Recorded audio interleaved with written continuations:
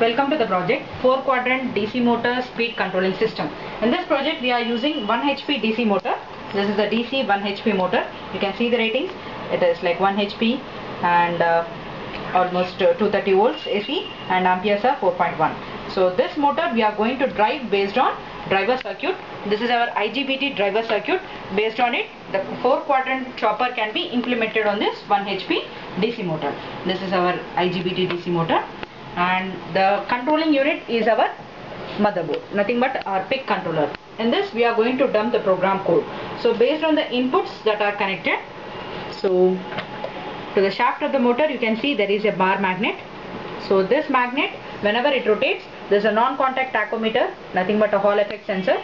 So based on the rotations per minute, we used to calculate the speed. So this speed, the sensor gives to the controller, and the controller displays the same live speed on the LCD display unit. The input to the device is potentiometer, a pot, and the 2 control buttons. So using the potentiometer, we used to set the setting limits of the speed between plus or minus of 50 RPM, and these 2 control buttons are used to change the direction clockwise and anti-clockwise using 2 relay driver circuits. We just see the output.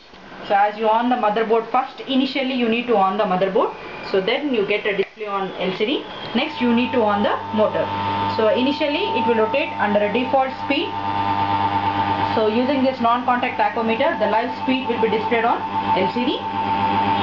So using the pot we can set the speed limit between plus or minus varying of 50 RPM. So once the speed limit is set, you can see the rotations.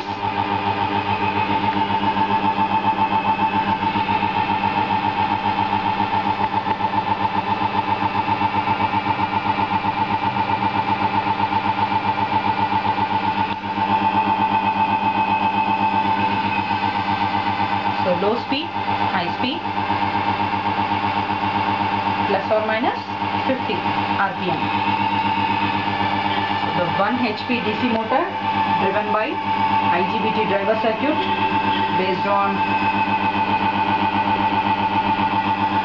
potentiometer adjusting of speed limits and buttons based direction control and Hall effect sensor based speed measuring unit.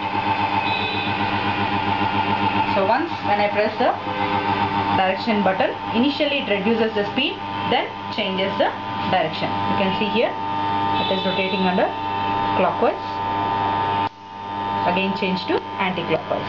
So using this relay switch. So here you can see initially it was to this relay unit and the second relay unit was switched on. When it changes the direction, automatically the relay drivers will be shifted on. So again it increases the speed.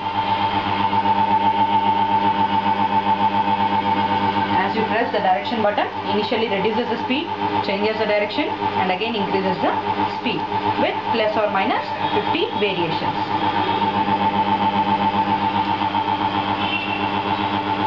So when I press the anti-clockwise direction button, first initially it reduces the speed. You can see the speed reduction, and then changes the direction from anti-clockwise to clockwise. So again you can see here the relay driver has been shifted. So from 2 to 1. So in this way we can adjust the speed as well as directions with high and low, clockwise and anti-clockwise. This is the 4 quadrant DC chopper. 4 quadrant chopper. So here in this clockwise, speed up, speed down, anti-clockwise, speed up, speed down. So using 2 units, using 4 quadrant chopper and IGBT driver, we are designing for an 1 HP DC motor. Again you need to switch off the motor first and then power supply to the motherboard. Thank you.